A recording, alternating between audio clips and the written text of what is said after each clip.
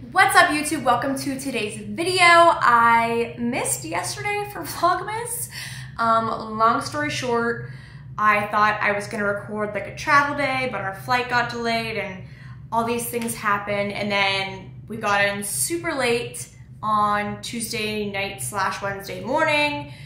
Jet lagged, didn't get home till like 4 a.m. Slept till noon yesterday. It just didn't happen.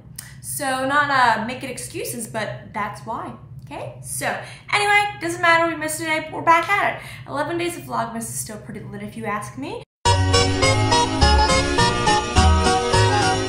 So today we are going to focus on the booty, the glutes. I'm going to go over 5 things to stop doing if you're trying to grow your glutes. So, number 1, first and foremost, stop dieting. Whenever you want to gain muscle, you want to be in a caloric surplus. Yes, it is possible to gain muscle while you are in a deficit. However, if you're like really trying to focus on growing the glutes, growing your muscle, you don't want to be in a deficit, especially if you're somebody who already has a lower body fat percentage. There's a higher chance that if you have higher body fat that you would be able to be in a deficit and grow your booty. But if you're truly trying to focus and put all your efforts into growing your butt, stop dieting. You need to get yourself at least at maintenance calories and then eventually into a surplus. So depending on where you're at in your journey, if you have been dieting, I suggest reverse dieting up, slowly increasing those calories over several weeks, then staying at your maintenance for a few weeks, and then bumping up to a caloric surplus. So you want to stop dieting. The more food that you have going to your muscles, the better, especially those pre and post-workout meals. Definitely make sure you're getting in some carbs pre-workout, help fuel your muscles for that workout. Post-workout, 20 to 30 grams of protein at the minimum, carbs as well, some healthy fats as well, really fuel that recovery. Number 2, stop focusing on all the fancy exercises. I'm not saying don't throw in some of the accessory movements at the end, but I'm saying really focus on the basics. In particular, weighted hip thrusts and weighted glute bridges, as well as squats, sumo deadlifts, all the good stuff. You really want to focus on the compound exercises and the basics. Really get heavy with those movements, and then you can finish up with some lighter weight accessory movements, some different things. You could do some glute kickbacks, all that. But the meat and potatoes of your workout, if you're growing the booty, needs to be hip thrusts and squats. Number 3, stop just going through the motions, okay? If you are just, doing your squats, not really focusing on it, it's not really that challenging for you, you're just doing this workout you found on, what was I gonna say? I was gonna say Pinterest, Pinterest too. Stop doing this workout that you found on Instagram. Really focus on the workout, focus on the exercise, think about the muscle group that you're doing. Really work on that mind-muscle connection. Think about how your glutes are being utilized in the movement, whether it's through the hip hinge or whatever the motion is, depending on what you're doing. If you're, doing a box squat, really think about driving through those heels and using your glutes to really pull you up. I mean, in reality, a lot of these movements are compound exercises that you're gonna be doing. You're using, you have your accessory muscles that you're gonna be using as well, but you really wanna try and think about using your butt in these movements. Try and feel the burn. That brings me to number 4. Stop doing what everybody else is doing. Just because you see this workout on Instagram doesn't necessarily mean that it's perfect for you. We all have different anatomies, and you really have to do these exercises over time and figure out what you can really get that mind-muscle connection with. I've talked about in previous videos that due to the anatomy of my hips, I really have to warm up my glutes if I really want to feel them firing during a workout. Some people may say, oh, you don't need, hip circles or all these crazy warm-up things or whatever else to get your glutes firing. But for me, I do. And Stephanie Buttermore actually did a video, like the top, however many exercises that she really feels the burn in her glutes for. So yeah, they're great ones to try, but she emphasizes in that video time and time again that is how she feels it. That's where she feels the burn. That's what works for her, but that doesn't necessarily mean that works for you.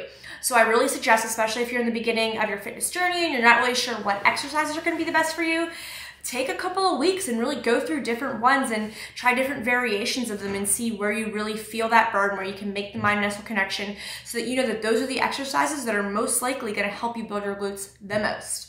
And last but not least, number 5. This kind of ties in with the last one, but stop comparing your progress to everybody else's. We do have different anatomies, like I was saying. So-and-so's glutes may grow super fast. I know that Nikki Blackadder just posted on a YouTube video recently.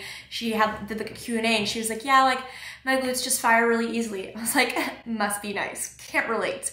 So my glutes aren't going to grow as fast as somebody else's, but mine may grow faster than somebody else's over here. It's going to be different for everyone. It's going to be relative to your body. I know this sounds weird, but I've realized that I have a really short butt, like just the distance that my like insertion and, oh my God, I'm having a brain fart. Origin, anatomy, like just the distance from like my origin and my insertion of like my glute muscles is just like a short distance. That's just how my body is. But a lot of these girls that I would like envy before, I'm like, oh my God, why does her butt look like this? It's because hers is like a longer surface area. We just have different bodies. So that's why from the side, I have this bubble butt, but then it looks different other ways. It's just our anatomy. It is what it is. Some of us can fire our glutes faster. Some of us have been doing it longer. There's just so many different variables. So please stop comparing your progress to somebody else. Worry about yourself, stay in your lane, focus on your own progress, and things are going to go a lot better for you. Focus on things that work for you, exercises that you know are going to get you where you need to be. Follow programming that works for you. If you're not sure what works for you, try different things out. If you can afford a coach or personal trainer, hire one. Go through different exercises with them. Figure out what's going to work for you. If you can't, try the different workouts that you find on the internet and just focus on pinpointing. Take a notebook with you or write it in your phone. I really felt it when I did it like this. I tried a squat with my toes pointed out at different degrees. This I felt it more, this I couldn't. Adding the band helped. Without the band I could feel it more, etc., etc. Figure out what works for you. Compare your own progress. Take pictures over time of yourself. Don't worry about sis on Instagram. Okay? All right, I hope that was helpful, guys. Now I'm going to throw in a Planet Fitness friendly leg day workout. I'm in my hometown. That's like one of the only gyms we have, and that's where my dad has a membership. So did a leg workout with you guys that hopefully will be helpful to any of you that have, even if you don't work at Planet Fitness, you can do it anywhere, but if you just have a gym with limited equipment, apartment gym, whatever it is, this is for you. All right, everybody, we're doing a Planet Fitness friendly leg day, and we are taking Richard, this is my father, wave to the camera, and Kevin through this. Not willingly, but we're doing it.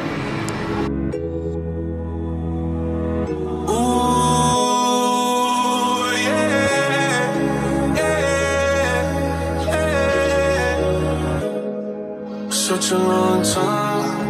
I've been waiting for a long time. Such a long time. I've been waiting for a long time. Such a long time. Ooh, this shit bliss, I'm so rich. Abs like Abercrombie Fitch. Nearly all my Versace boxes on my dick.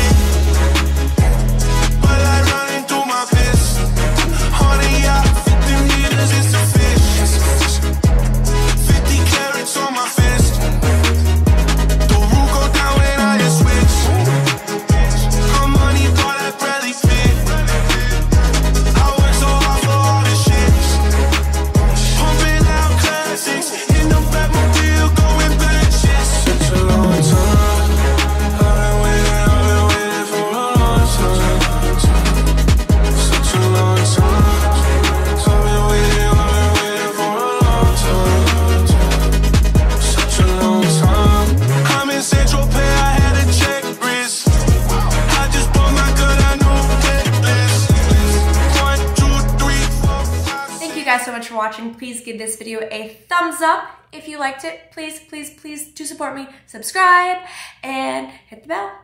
Bye. Here comes Santa Claus, right down Santa Claus Lane. Vixen and all his reindeers pulling on the reins.